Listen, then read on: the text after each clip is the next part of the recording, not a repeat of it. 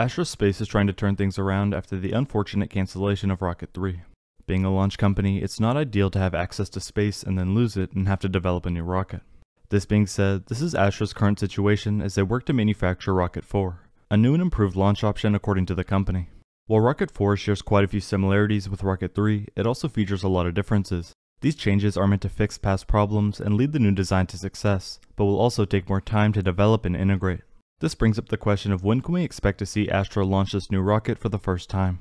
As of right now, Astra is targeting late this year for some of the first test flights of Rocket 4. However, the company has a lot of work ahead of them and various milestones that could easily push back this maiden flight. Here I'll go more in depth into the first launch of Rocket 4, the main changes being made that will impact its schedule, what to expect in the future, and more.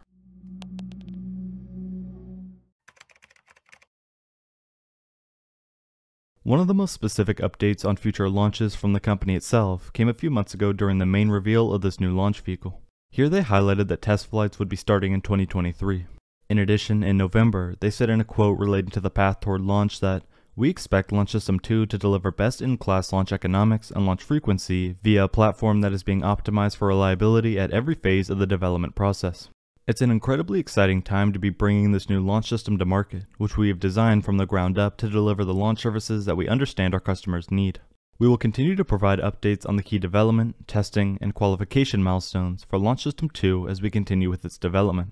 Since then, one of the only main updates regarding this new system has been an update on a new welding process that Astra has implemented. In terms of actual tests, there have been no new updates from the company. To get a better idea of the amount of work necessary in order to get this new rocket ready, we can focus on the changes being made from Rocket 3 to 4. The first has to do with its size. Rocket 4 will stand 62 feet tall from bottom to top, with a total diameter of 72 inches.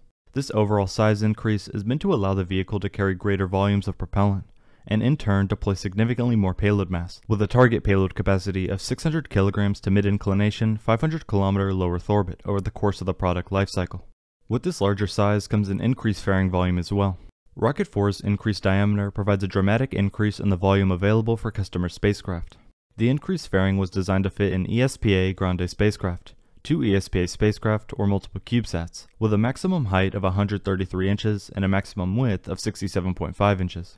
On the bright side, Rocket 4's first stage architecture uses much of the same architecture from Rocket 3.3, which will help speed up the time needed to launch.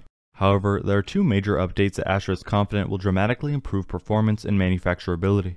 First, the domes are now stamped directly from single sheets of aluminum, reducing weight and streamlining overall manufacturability, which in turn reduces launch costs for their customers. Second, the first stage engine architecture has been simplified from 5 battery pump-fed engines to 2 turbo pump-fed engines and will deliver a maximum combined liftoff thrust of approximately 80,000 pound-force. Astra is developing and qualifying an upgraded derivative of a previously qualified engine for this application. Moving up the rocket, the upper stage has undergone the largest architectural change from Rocket 3.3. Rocket 4's upper stage has moved to a full diameter common dome design, which aligns production approaches between the two stages, increasing build reliability and decreasing total manufacturing costs.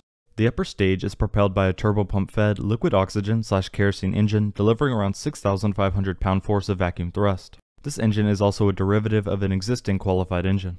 All of these changes will need to be made, thoroughly tested, and then implemented before we see Rocket 4 liftoff during test flights. While it's possible we see this happen toward the end of the year, there still is a lot of work left to do. Now that we know more about some of the changes being made to Rocket 4 and how this might impact its schedule, we can take a closer look at other important factors influencing this launch. Not only is Astra in the process of changing its launch vehicle, but it's also working to revamp its launch infrastructure and system.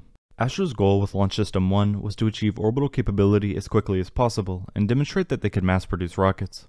Following the flight anomaly on the last launch, Astra made the decision to accelerate the introduction of a higher performance rocket and add additional testing that they believe will increase the reliability of future launches.